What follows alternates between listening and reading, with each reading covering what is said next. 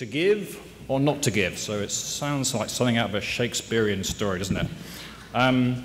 Okay, so before we start, a quick disclosure. I do have funding from the NIH looking at, to do research looking at postpartum hemorrhage, but my disclaimer is that none of the research that I do involves fibrinogen concentrate nor tranexamic acid. So hopefully the information you're about to hear is unconflicted. So what we're going to aim to do over the next 25 minutes or so is initially look briefly at some of the epidemiology for postpartum hemorrhage, and then we're going to discuss some physiology. So what we'll do is we'll discuss the physiology related to fibrinogen and clot lysis during normal pregnancy, for a normal delivery, and then for women who have excessive bleeding. Because hopefully that will give us a framework to determine whether there's a good indication to give fibrinogen concentrate or tranexamic acid in the setting of severe PPH. And then for each of these drugs, we'll look at some studies to see whether there's any evidence of efficacy for either of these drugs in terms of improving outcomes or reducing blood loss. All right, so let's start with the so what question. Why are we even thinking about using fibrinogen concentrate or tranexamic acid in the setting of postpartum hemorrhage? Well, I think we all know the answer to this question. Obviously, PPH is a major cause of maternal death and morbidity in the world and also in the US. But perhaps less commonly known is the fact that rates of postpartum hemorrhage have been steadily increasing in the US. So this is data from the CDC published by Bill Canahan and colleagues, and you have the rates of PPH on the y-axis and year of delivery on the x-axis going from the mid-90s all the way through to the mid-2000s. And if you look at the top line, what we're seeing is a slow but steady increase overall in the rate of PPH. The middle line is the rate of PPH due to uterine atony. You can see this rate slowly but steadily going up as well. The bottom line is the rate of PPH due to causes other than atony, which have remained fairly static over this period. So what this suggests is that atony is the main driver. It's not clear as to why, and that's probably a question that will be answered in a different lecture. But for us, obviously, if rates of postpartum hemorrhage are going up, then that means we're dealing with this problem more commonly, and therefore it's good for us to think about ways we can optimize care and treatment for these patients that have problems with bleeding after delivery. So why think about fibrinogen concentrate and tranexamic acid? Well, really to figure out why, we need to know what these drugs are and how they work, and also some background. Because we can't just give these drugs blindly, assuming that they're a good idea and that they make sense. And as Shakespeare himself once said, ignorance is the curse of God, knowledge is the wing wherewith we fly to heaven. So let's find out some of the information about the physiology and pathophysiology, because maybe that gives us a good idea about whether we should be even thinking about these drugs from a clinical standpoint. So we'll look at fibrinogen concentrate first, and then we'll initially look at the role of fibrinogen in terms of clot formation. Then we'll look at the fibrinogen levels and how they may change during normal pregnancy in the setting of PPH. And then finally, we'll look to see whether fibrinogen concentrate has any evidence to show that there's it's a good treatment modality. So what's the role of fibrinogen, and is it important? Well, it is important. It's a very key component in terms of clot formation. How is it formed? Well, what happens to it after it's formed? It's converted from fibrinogen to soluble fibrin monomers in the presence of thrombin. And then when these monomers are formed in the presence of factor 13, they form a very strong lattice-like network or mesh over the area of vessel injury or tissue damage. The other important role of fibrinogen is that it helps bind platelets together.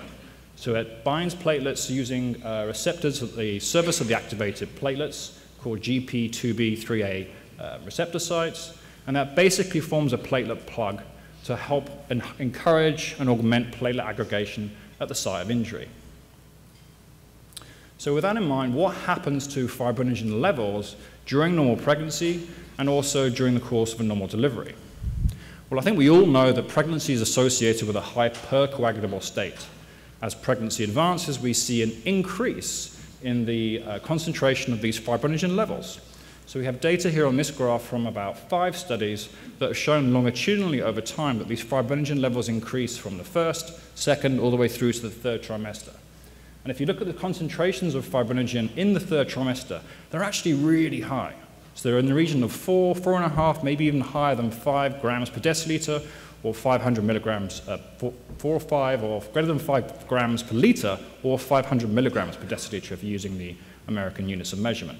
So these are really high. They're much higher than what you're seeing in women that are of childbearing age that are non-pregnant. So bear that in mind when we start to look at the fibrinogen concentrations and levels in the setting of PPH. So let's look at the data on this. Do we know what happens to fibrinogen levels during the setting of PPH? And is there any relationship between these levels and the severity of blood loss? Well, one of the first studies that looked at this came out by a group in France, spearheaded by Charbet and colleagues, and this is pretty seminal work. So what they did is they measured fibrinogen levels during the early phase of bleeding in women that had evidence of atonic postpartum hemorrhage. And they then went on to see whether patients developed severe PPH or not. And what they found was that if you measure the fibrinogen level early, the levels are significantly lower in the women that have severe PPH versus those that do not. What do we mean by low or significantly lower? So you can see here that in the severe PPH group, the concentrations are around 2, 2.5, maybe 3 grams per liter. So this is low for someone who is pregnant. Now, historically, if you looked at the anesthesia textbooks, they may have told you or recommended that you give fibrinogen supplementation if there's a concentration that's less than 100 milligrams per deciliter. That really doesn't fly in the setting of pregnancy, where we know you're starting off at a very high baseline, and so when you're thinking about someone who's bleeding, the levels of 2 or 2.5 are actually quite low by comparison. When you look at the women who have fibrinogen levels measured that were 2 or less, all of those women went on to develop severe PPH. So what this initial study is telling us that if you're measuring the fibrinogen level early and it's low, it's a red flag for someone being at risk or very high risk for going on to develop severe postpartum hemorrhage. There's been other studies that are observational studies that have corroborated these findings. If you look at the bar chart on the left, sorry, it's not a bar chart, it's a box and whisker plot. You can see here from a secondary analysis from a group in France, when they measured the fibrinogen levels at the time of diagnosis of PPH, there was a significantly lower level in women that went on to develop severe PPH versus those that did not. And in a second study from the UK, in women that had severe PPH with a blood loss of 1,500 cc's or more, you can see here that there's an inverse relationship between the fibrinogen level, the nadir fibrinogen level, and the overall estimate for blood loss. So as the fibrinogen level decreases, there's a nonlinear relationship with an increase in the overall estimate for blood loss. All right, so knowing that there's evidence of a good association between the fibrinogen level and the severity of blood loss is one thing, but is there an influence or a contribution with regard to fibrinogen causing more blood loss? And this is something that is less clear.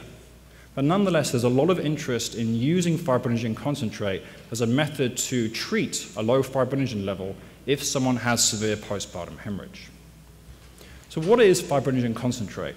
Well, it's plasma-derived, pooled, and it's stored in a vial which is preservative-free as a lyophilized powder. Each vial contains around about 1 gram of fibrinogen. How do you prepare it? Well, you dilute it in 50 cc's of sterile water. And I emphasize the importance of this because we had an episode a few months ago where we wanted to give fibrinogen concentrate. We don't have sterile water vials in our Pyxis or Omnicell machines, so we asked one of the nurses to go and get us some vials, and they brought back some irrigation fluid. Probably not the best substance to dilute it in. So obviously bear that in mind because you may not have sterile water vials in your drug dispensing machines. As you know, you give it IV. The manufacturer recommends that you don't exceed more than 5 cc's a minute, but there is some data from the cardiac literature suggesting that you may actually be able to give it a little more quickly than this.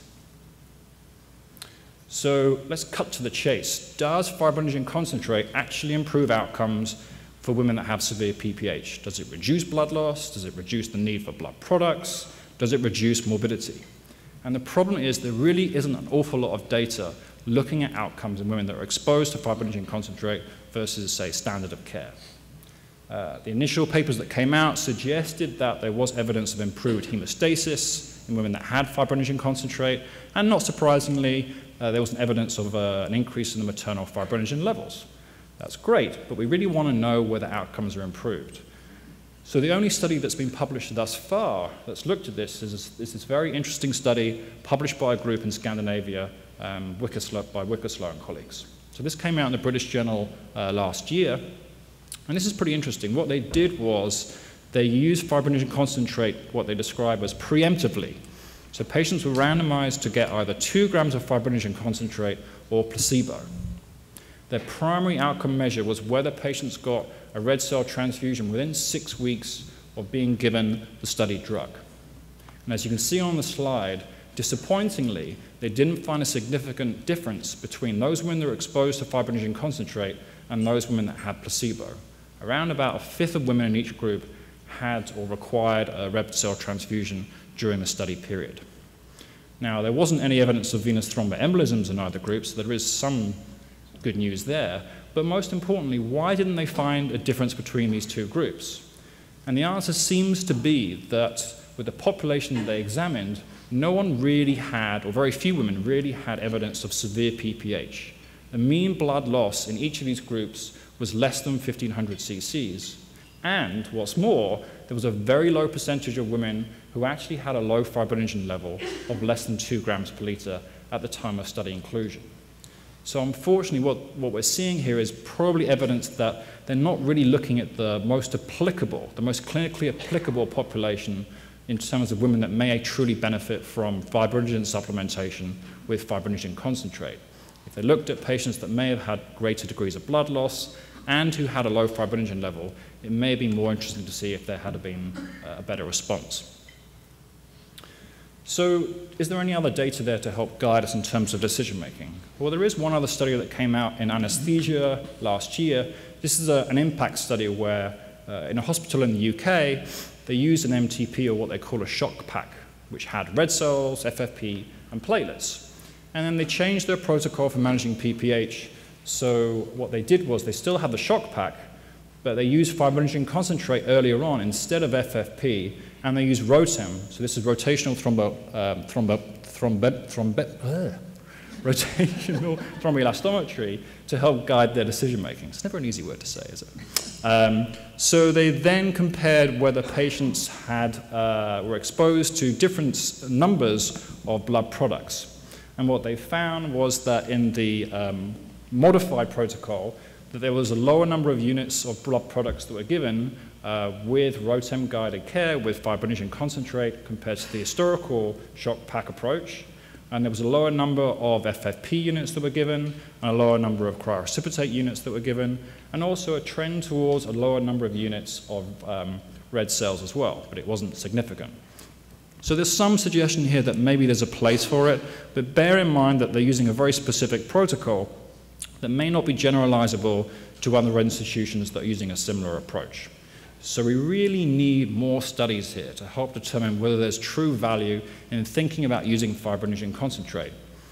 So what can we recommend? And this is probably the tough part, because the recommendations are pretty much based upon personal opinion or expert opinion. So it may be reasonable to think about fibrinogen supplementation, possibly with fibrinogen concentrate, in patients that have severe blood loss where there's some lab evidence to show that the fibrinogen level is low. So certainly less than 200 and possibly less than 250. If you have ROTEM and you're able to understand it, if you look at the fibrinogen contribution to clot strength using the FibTem parameter, if it's less than 7 millimeters, then again it might be worth thinking about supplementation with fibrinogen concentrate. If you don't have ROTEM, you're using normal labs, and there's evidence clinically of coagulopathy, and you've already given FFP and the blood loss is continuing, then maybe there's a place for fibrinogen supplementation in that respect. But we just don't know whether it's worth considering as empirical treatment in the absence of any results from the lab if there's evidence of moderate or severe blood loss. All right, so let's move on to tranexamic acid. And we're going to discuss clot lysis, excessive clot lysis, or hyperfibrinolysis, and then we'll examine the role potentially of tranexamic acid in the setting of postpartum hemorrhage. So cast your mind back to med school, nursing school, or your physiology books. So we've already talked about the fact that the fibrinogen level increases normally with pregnancy. What about clot lysis? How does that work? Well, when you get the fibrin monomers formed, and when they form the mesh, then the clot dissolves in the presence of plasmin. So it breaks down fibrin into fibrin degradation products, or FDPs. Where does plasmin come from? Well, it's converted from plasminogen in the presence of plasminogen activators. So TPA, tissue plasminogen activator, or UPA, urokinase plasminogen activator. That conversion is also inhibited bispecific inhibitors called plasminogen activator 1 and unoriginally plasminogen activator 2, so pi1 or pi2. We see increases in plasminogen concentrations normally in pregnancy, but also we see increases in plasminogen activator inhibitor 1 and also plasminogen activator inhibitor 2. So overall, we're not entirely sure whether fibrin lysis increases or not during the course of normal pregnancy. What about at delivery? Do we see an increase in clot lysis at delivery? And the answer is we think so, but it's not entirely clear. So there is some evidence to show that TPA concentrations increases transiently after delivery, and also there's evidence that one of the inhibitors, pi1, decreases as well during the early period after a normal delivery. But the data is pretty old, and the other issue here is that the studies haven't really standardized the measurement techniques that they've used to assess concentrations of these activators and inhibitors. So we really need more studies here to give us a good idea about what's happening normally. So if that's the case, what about the potential role of tranexamic acid? And this is where it gets a little trickier. So before we look at the data on this, let's just remind ourselves about how tranexamic acid works. It binds reversibly to plasmin and plasminogen at lysine binding sites. So it prevents the binding of fibrin to these sites, and therefore it means that fibrin is less likely to be broken down. Okay, that's great. But is there a role for tranexamic acid in the setting of PPH? And this is where it gets even muddier. Now, physiologically, it's not clear whether there's excessive clot breakdown occurring in patients that have severe postpartum hemorrhage. There's some recent data suggesting that the plasmin concentrations don't really increase in patients that have atonic postpartum hemorrhage. But that hasn't stopped a lot of investigators using tranexamic acid to try and either prevent or even treat postpartum hemorrhage. So there's a number of different studies that have looked at tranexamic acid for prophylaxis to see whether it can reduce blood loss after vaginal delivery and C-section. And there's a number of systematic reviews that have assessed the quality of those studies to determine overall whether it does reduce blood loss or not.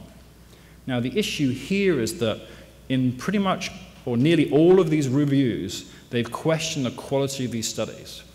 Why have they questioned it? Well, there's been issues such as study drug allocation, issues about blinding, and no standardization by which these studies have measured blood loss. So that's a real problem. And I need to be careful here because if you look at the country of origins for many of these studies, they're in less well-developed countries or in the developing world. So there may be issues here in terms of how they perform these studies compared to how they may be done in the US. So when they looked at the data for these studies and each of these reviews, was there evidence of a reduction in blood loss? Well, the answer is yes, there was evidence statistically of a reduction in blood loss in the region of somewhere between 80 to 150 or 160 cc's of blood. Wow. Is that a lot of blood loss or not?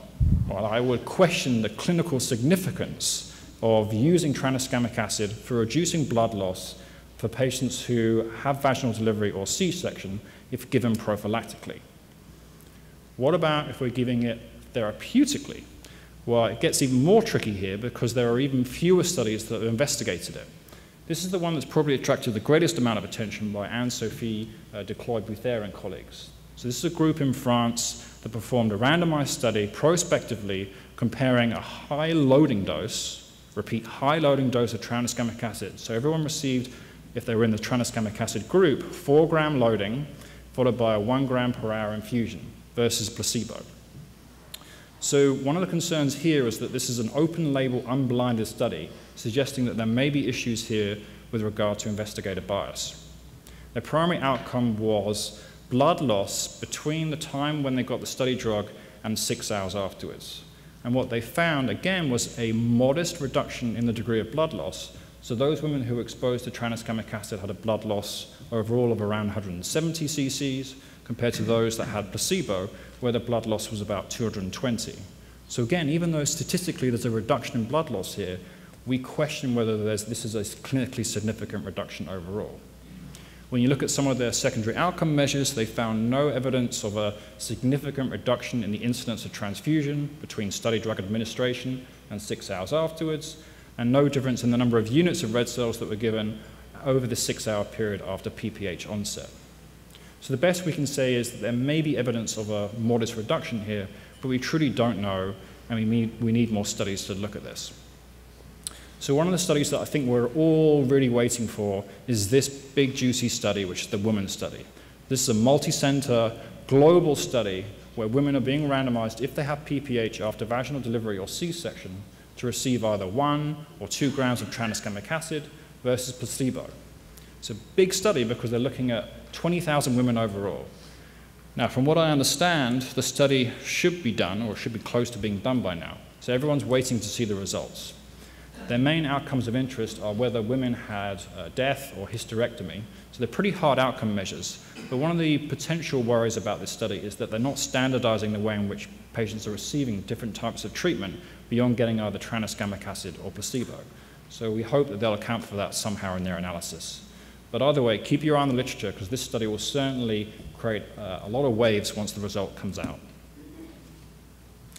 So if we think tranexamic acid may not be that useful for patients that possibly have atonic postpartum hemorrhage, are there any conditions where it may occur, where we see evidence of excessive clot breakdown? And the answer might be yes. So this is one example that was published by the Peter Collins group in the UK, where they used Rotem to detect evidence of excessive clot breakdown in a patient that had an AFE. So the conditions where we think we might see excessive clot breakdown include AFE, amniotic fluid embolism, IUFD, intrauterine fetal death, and possibly conditions where you're seeing severe DIC. How do they confirm excessive clot breakdown? Well, if you cast your eyes over to the top left graph, what you're seeing here is the XTEM component on Rotem. And you're seeing excessive clot breakdown happening extremely early compared to a normal trace. So it looks like a teardrop trace. I sometimes describe it as a snake that swallowed a Foley bulb. So hopefully that type of analogy may stick in your mind if you ever use Rotem in your institution and you see a trace like this. In this case report that was published in Nigeria, they gave tranexamic acid along with other blood products. They saw resolution of clot breakdown, and the patient did well afterwards. So it might be the case that if you can detect clot breakdown occurring excessively with Rotem or TEG, it may be a good idea for diagnostic purposes and also from a therapeutic standpoint. So what can we really take home with regard to tranexamic acid? And the answer is we don't really know at this point. We really need more studies to help us determine whether it's a good idea to consider from a therapeutic standpoint or potentially from a prophylactic standpoint. It might be the case, therefore, if you've got patients that have evidence of excessive clot breakdown or hyperfibrinolysis, that it's a worthwhile thing to consider. But if you don't have TEG or Rotem, potentially think about it for patients where you're seeing severe abruption, AFE, IUFD, or severe DIC. It's a lot of abbreviations, isn't it? Be wary about using it in very high doses. There's some suggestion from the French literature that if you're using 4 or 6 grams as a loading dose, and the patient has severe PPH, they may be at increased risk of renal injury. And there's some suggestion from the cardiac literature, although the incidence is probably very low, that loading doses that are high with tranexamic acid may be linked to seizures. There's no suggestion of that, at least in the OB literature, but again, we just need more data here to confirm this. So in the meantime, if you are going to consider using tranexamic acid, maybe think about a slightly lower loading dose of 1 gram and think about another gram if there's evidence of ongoing bleeding. So what can we say overall? So the take-homes are that if you're dealing with someone where there's early suggestions of moderate or severe postpartum hemorrhage, it's a good idea to measure the fibrinogen early. If it's low, it's a real red flag for the patient being at high risk for developing severe PPH. In terms of fibrinogen concentrate, there's no suggestion, at least earlier on, if you give it preemptively, that it reduces the risk of transfusion, but we really need more studies to determine the true therapeutic effect and to evaluate the risk-benefit ratio. And similarly with tranexamic acid, prophylaxis may induce nothing more than a modest effect, but again, we need much more data here to help guide us to determine the efficacy from a therapeutic standpoint, as well as to determine the risk-benefit ratio. So I thank you for your attention. Obviously, we'll be taking more questions at the end of the panel. This is a picture of the Bay Bridge at night. So for the people that are coming out of town, it's really cool to see this. I know the weather's pretty inclement right now, but if you wander down to the Embarcadero, the lights are pretty special on a clear night anyway. Okay, so thank you very much. And